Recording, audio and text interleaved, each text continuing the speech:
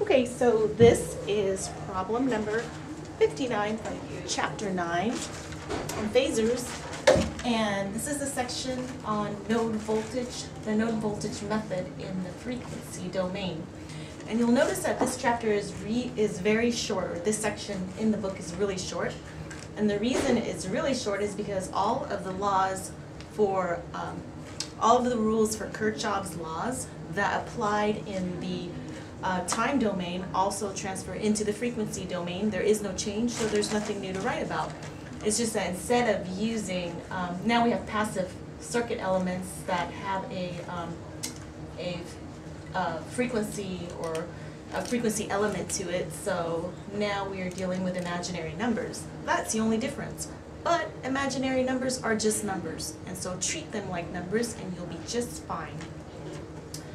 The circuit that we're looking at is a capacitor, and that capacitor is in series or in parallel with, well, first of all, it has impedance of minus J8, and that's in parallel with a series connected inductor with impedance of J4 and a dependent current source with 2.4 times I delta. And I delta is the current that goes through the capacitor. Now that is then in parallel with a 5 ohm resistor, which is in parallel with an independent current source with value 10 plus J10. There we go. So when you first look at this, we know that the instructions say to find this phasor, which is the voltage across the 5 ohm resistor. And we want to find it both in polar form and in rectangular form. So, when and the instructions say specifically to use node voltage. I would have anyways, because the way it's constructed, it just makes sense. So originally, when I first looked at that, I said, well, okay, so I have a node here and a node here, and this is my ground. But when you start to write your node equations, you end up with taking this minus this, and you realize, oh, there's no resistor there. So this must be a supernode. And it is, it's a supernode. So remember, this is just a piece of wire, so that puts this right there at that point. So this is really the same node, and this, of course, is part of that node. So this circuit has only one node to consider for node voltage at V out. And naturally, we're going to take that as the ground node. So remember, even if you didn't recognize that, like I didn't, because you just look at that and eyeball it and say, okay, node 1, node 2. When you do your math and set up your node equations, if you end up with a node minus a node with no resistor in between, then that node is a supernode. And it's electrically the same as whatever node you want to consider. So it's either electrically the same as this or electrically the same as that. It doesn't matter, it's the same point. So, there we go. Now all the laws that have applied in the past still apply in the frequency domain. So, let's go ahead and set up our node voltage equation at V out. Remember, the node voltage method uses KCL, Kirchhoff's current law, even though it's called voltage. So, everything that we're doing is the sum of all the currents in and out of that V out node have to sum up to 0. Conservation of current law.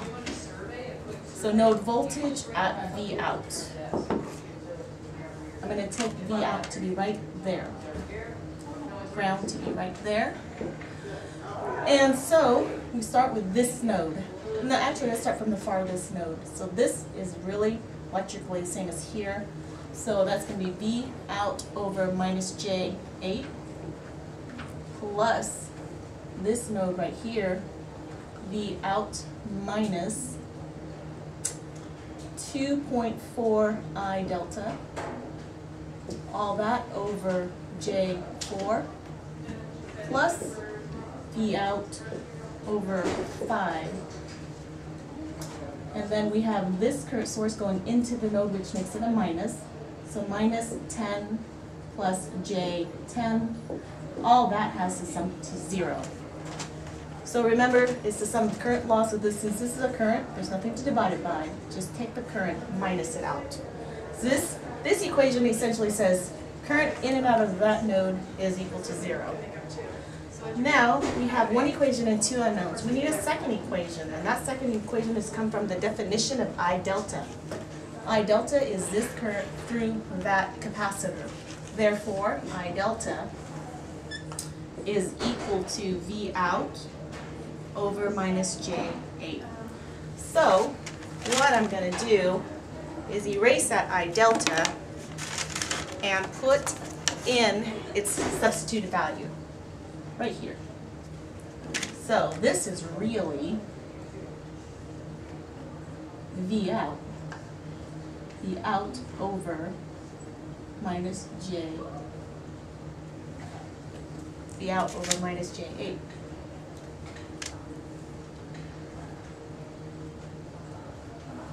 That's what that really is.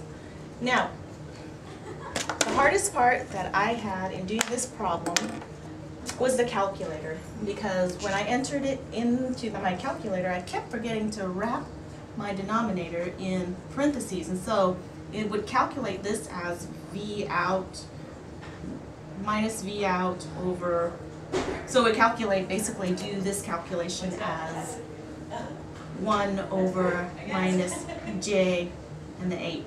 And that is certainly not equal to 1 over minus J8. Very different. And so I kept getting the wrong answer, and then I realized, oh, I forgot to wrap the parentheses. So when you do that, be sure to wrap your denominator in parentheses so that the J and the 4, or the J and its real component, get divided together in the denominator. And also remember that for this part, you need to do 2.4 divided by, again, wrap the denominator into minus J8, and then that result gets divided by J4. And then the rest is algebra. And I claim that once you do this algebra, which I'm not going to do because you're all engineers and you need to know algebra, so I'm assuming my audience knows algebra, and once you do that, I claim that V out, so you bring that to the other side, that's going to be minus 10 minus J10, right? So that is equal to minus 10 minus J10. Factor out a V out, okay? To give you some key numbers to look at, when you factor a V out, you should have 1 over minus J8, V out's right here, plus 1 over J4, plus this number divided by J4, that will be, so do negative 2.4 divided by negative J8, get a result there, divide that result by J4, and you should come up with minus 0.075. If you didn't, then check your parentheses. This here is plus 1.5. That should equal negative 10 minus J10. So once you take that result, get a polar, a rectangular form from that, divide that by this, I claim that you should come up with a polar answer of 80, angle 90, and the rectangular form is 80J. And that is what SPICE tells me my answer should be. So, in case you guys can't see it, because I have such a small board, again, that's 80 angle 90 for the polar for it, and 80J for the rectangular form. Okay, good luck, and make sure that you're not just skipping to the answer and that you're trying it first before you check the answer, and be sure to share the video and like the Facebook.